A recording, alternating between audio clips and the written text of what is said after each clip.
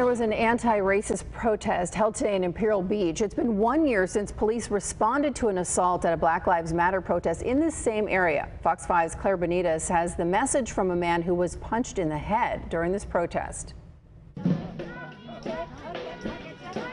From chants to a minute of silence, the Imperial Beach People Alliance commemorating their 1 year anniversary. Students called for a rally and were bullied into not having one on social media.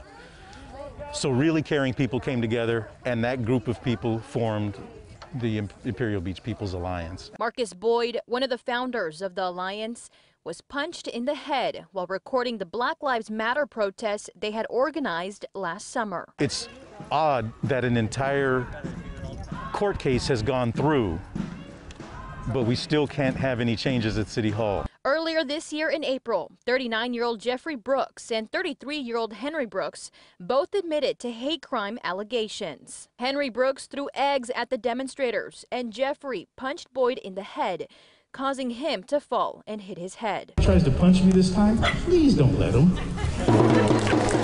In addition to the hate crimes, Jeffrey pled guilty to a felony battery count, and Henry Brooks pled guilty to a felony assault. But Boyd didn't want the two to go to jail. To have somebody sit there and stew in prison and become hardened would have worked my nerves forever.